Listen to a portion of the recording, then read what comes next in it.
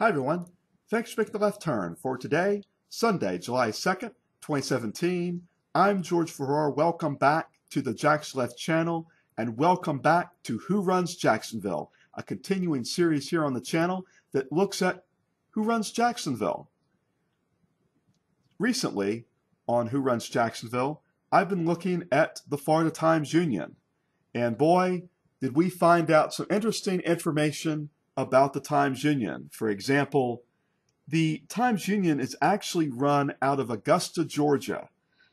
Think about that the next time you read about the Florida Times-Union looking at Jacksonville politics and current news. But now it's time for me to focus on Who Runs Jacksonville, our corporate media, on the television stations. We're going to focus in on the television stations, particularly the news broadcasting of these television stations.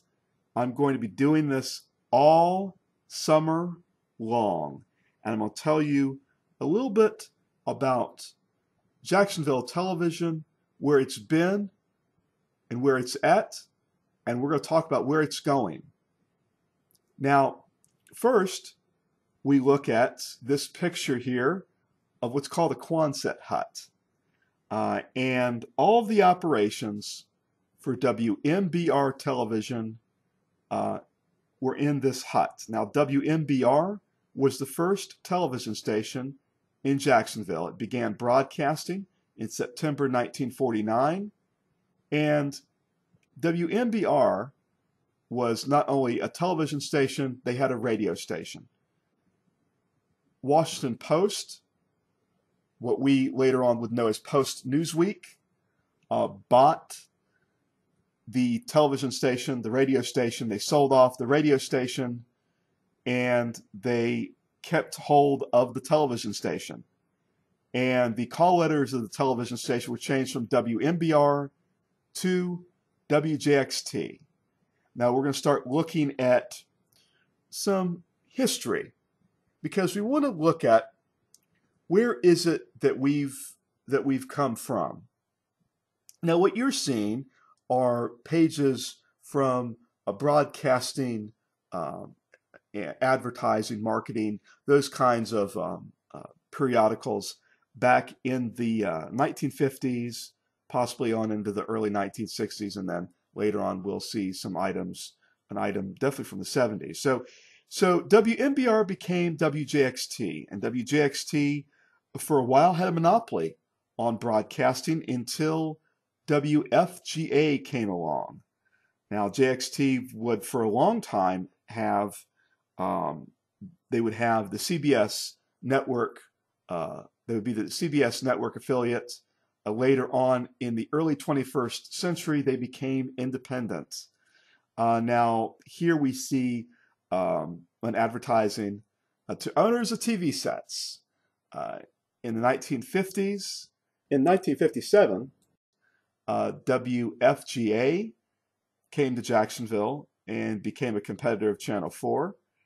They're known as Channel 12, WFGA. They later on became WTLV, which ultimately itself, at one point, they had the NBC, were an NBC affiliate. They later on became an ABC affiliate and then went back to being an NBC affiliate even later.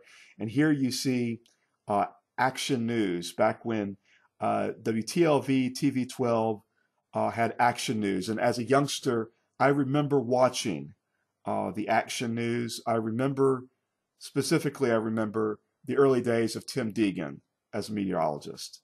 So we have WTLV, TV12, it's now NBC affiliate. And so we're going to talk about all these different things, and I'll be talking a little bit about the past going forward, but we're going to start really looking at what is it all of these different stations do. Now, we have an ABC affiliate currently. That's channel 25, WJXX. So they, at one point, they were not the ABC affiliate. At one point, there was a TV station called WJKS, channel 17. We know it now as 17. And they at one point would broadcast ABC, then they broadcast NBC, then they went back to ABC. Now there were other stations that tried to really get operations started at other TV stations in the past. This one is WJHP-TV, which was putting itself up for sale, channel 36. I never ever had the chance to see channel 36. They were only in business, I think, for a couple of years in the 1950s or 1960s, something like that.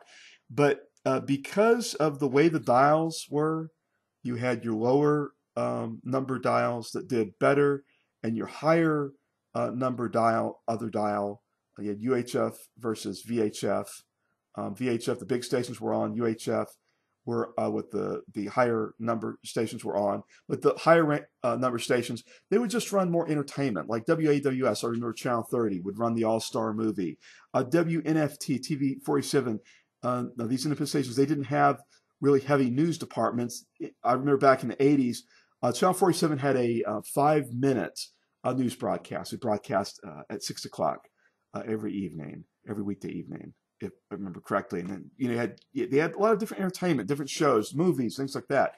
Now, ultimately, 47 and 30 no longer were independent stations running entertainment.